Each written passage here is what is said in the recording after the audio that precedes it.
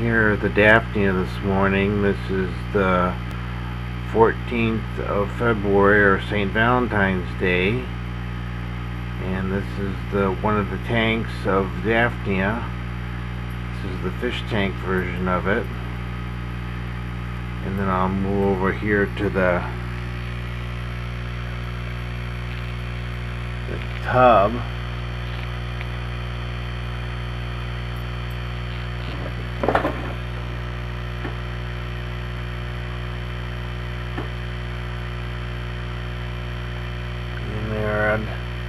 Lots of blooms there. They're doing quite well. I just fed them. That's why the water is somewhat green.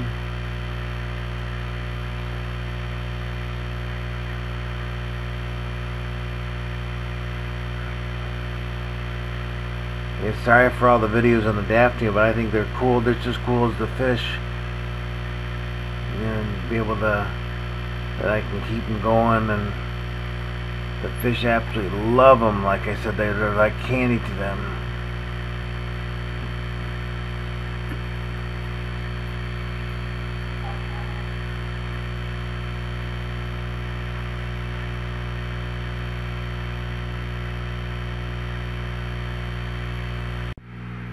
This is what the tank looks like with the blue lights on. I use at night. And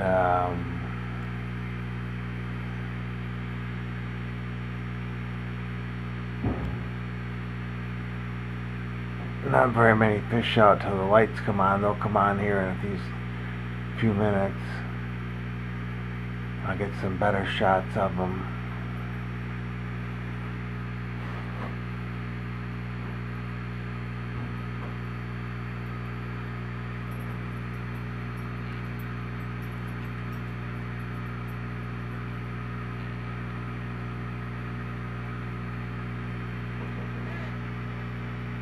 That's the Texas Holy Rock, where most of at least the center area or territories fry are, and medium-sized fish.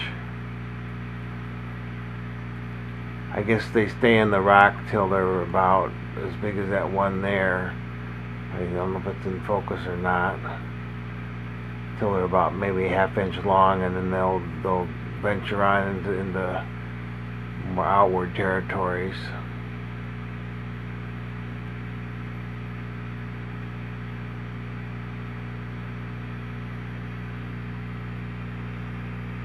There's my SpongeBob stuff. I have my macro lens on here now, so everything is looks pretty close. But I can at least have a better control over the focus of the. You see here how the rocks are piled up on top of the plants. One of the Burchardii has decided that they wanted to dig a hole underneath the plant, and there's a fish, and so they've been digging underneath the plant and putting the rocks on top of the plant, which hopefully won't kill it, but we'll see how that goes.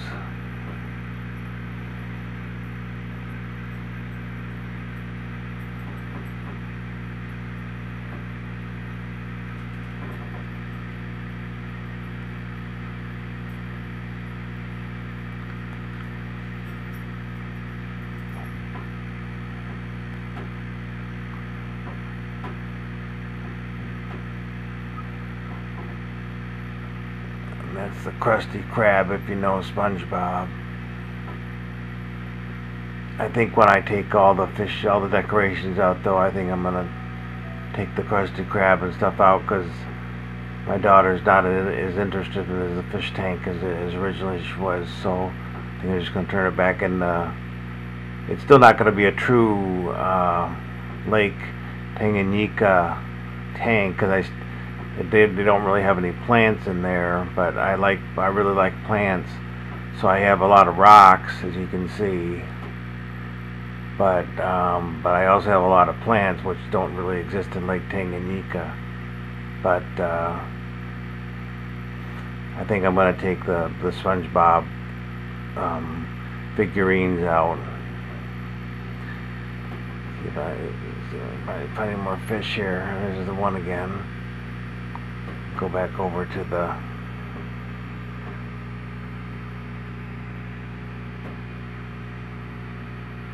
Texas Holy Rock.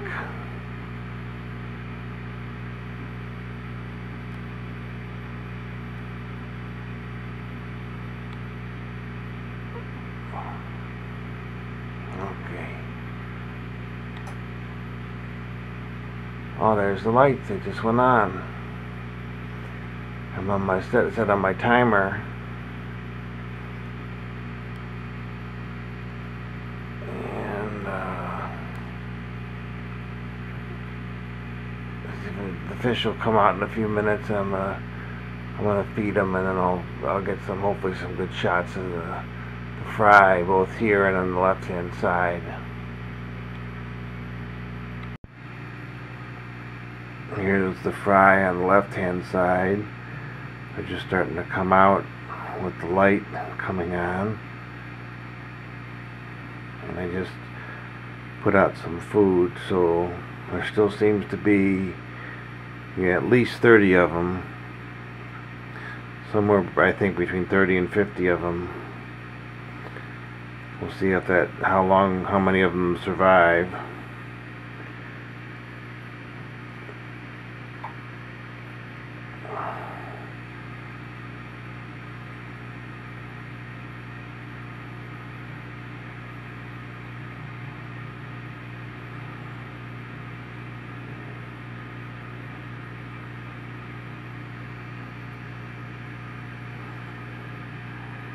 Here's the shots of the ones around the Texas Holy Rock in the middle of the tank.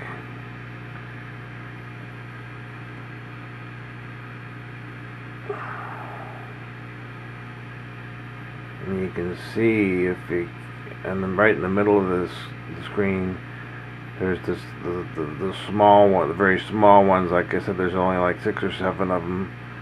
Then there's a middle group of fry,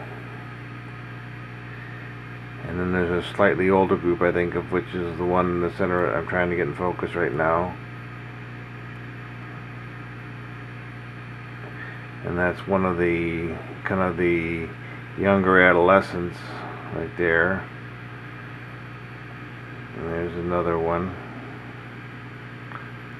on the younger side, and then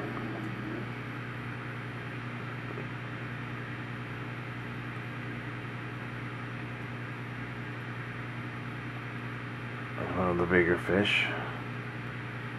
I think that's the big guy. Yeah, that's the big one. That's the biggest one in the tank.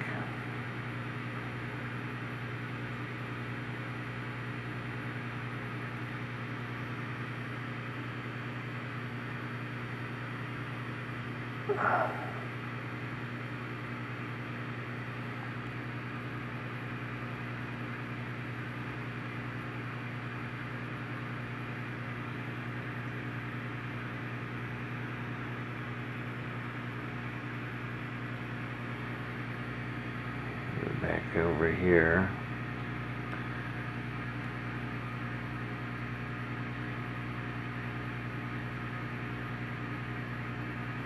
Like I said, there seems to be quite a few, and they're surviving. I thought they would be gone, a lot of them by now, but I've had very low attrition rate so far. So I must have the water parameters are set pretty darn good. For those of you who haven't visited yet, the forum, there's a site called cichlid-forums.com, and I have a number of posts on there and pictures of the tank, and also some discussions of the Daphnia.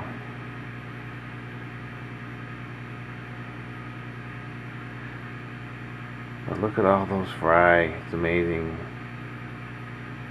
As people have said, they breed like rabbits. As long as you have the water conditions right, they breed pretty pretty good.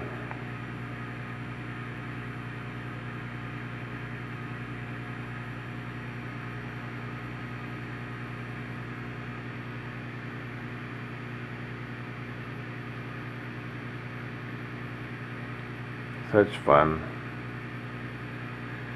Go back over here to the Holy Rock.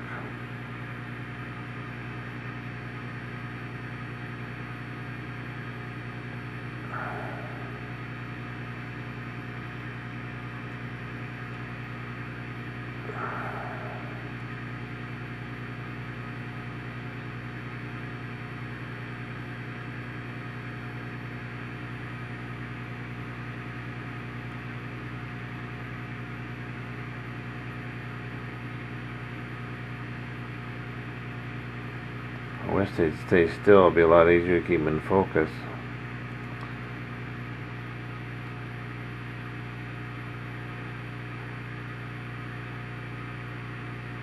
Okay, this is I'm using Nikon D5100 right now, and I'm thinking about upgrading to something with a bigger screen so I can do this type of stuff, or somehow use the viewfinder to focus, because it's really hard to get in focus, especially with this macro lens.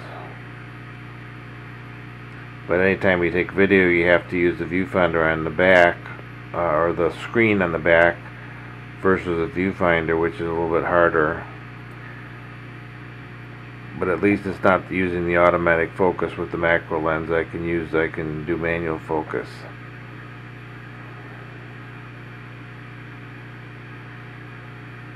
Okay, that's it. All the best and God bless.